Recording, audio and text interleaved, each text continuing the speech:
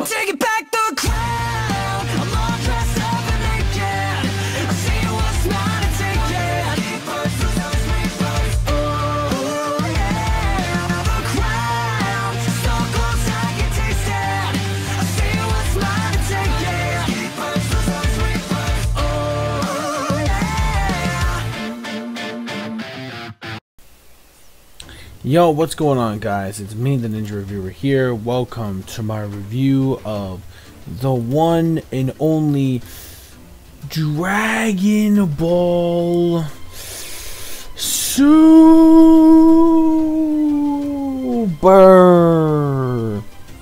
episode 87 review. Now, this episode not really extremely long.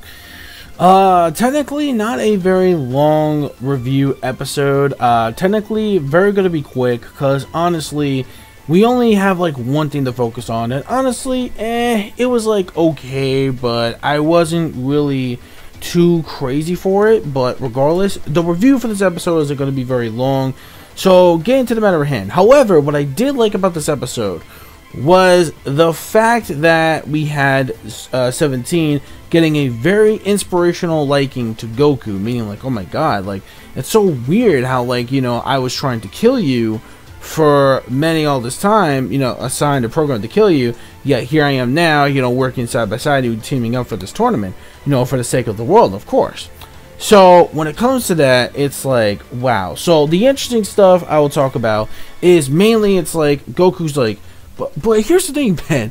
Goku has been one selfish motherfucker as of lately. It's like, shit, he will do anything. It's like Goku's mode is like he doesn't give a fuck. It's just like, dude, Goku, what the hell? And then Lion, you never used to lie before, dude. Like, what the hell? You better come up with some crazy way to sound like you're actually telling the truth. Because honestly, it kind of seems like all these kind of lies and emotions, this stuff, Goku, is gonna bite you in the ass. Like, literally, no tomorrow. Like, straight up. It really will. So basically, you know, we have that. And of course, 17 says if he had the Super Dragon Balls, the biggest wish he would have is a really big yacht boat. So that way it can carry all the... I'm like, dude, what are you, fucking Noah's Ark? Like, what the hell? It's like, why don't you just build an ark and basically carry every animal on that ship and change history? Like, straight up, dude. Like, straight up Noah's Ark shit. And it's like, oh, man. So then, after the whole, okay, so basically the Space Poachers, the guy pretty much sucked. He was a loser. He was just trying to play it off. Like, basically, the reason why he wanted to get that purple, that really rare purple buffalo creature thing was because the horns were worth a lot of money. So it's obviously he's a poacher. And it seems like he's been trying to capture a whole bunch of different animals from, like, every single planet. So we can obviously tell maybe he was associated, like, with some kind of wantedness. And I'm pretty sure it's like, wait, why don't you just get Jacko? And soon enough, we got Jacko at the very end of the episode, you know, saying that, oh, good work, this is the criminal I've been trying to chase for years, and you guys finally caught him for me.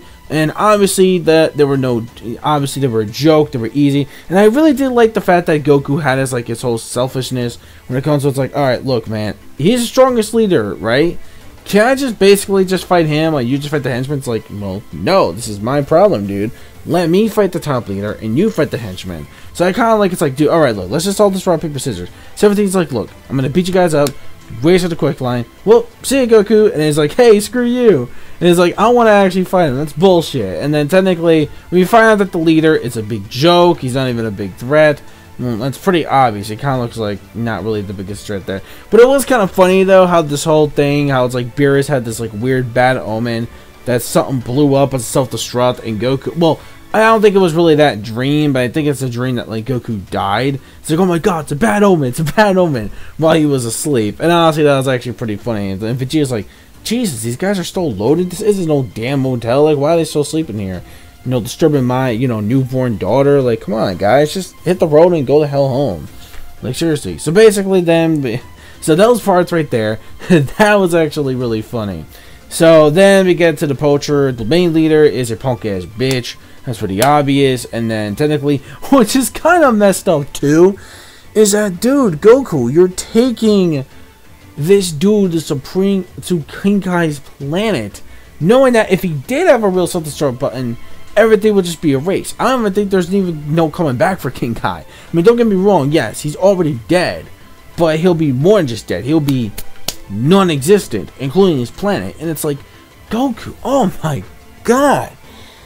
Jesus, I mean, it seems that Goku's character, like most people I've seen already, has changed in some drastic way, where it's like, all he is just like someone who just wants to fight now, just for the sake. Like, this dude is like straight up Saitama from One Punch Man, and basically he wants to go out there and just fight the strongest opponents, just to feed his satisfaction, because, like, you know what, hey, it brings me to new life, just finding new opponents that are much more in a stronger league.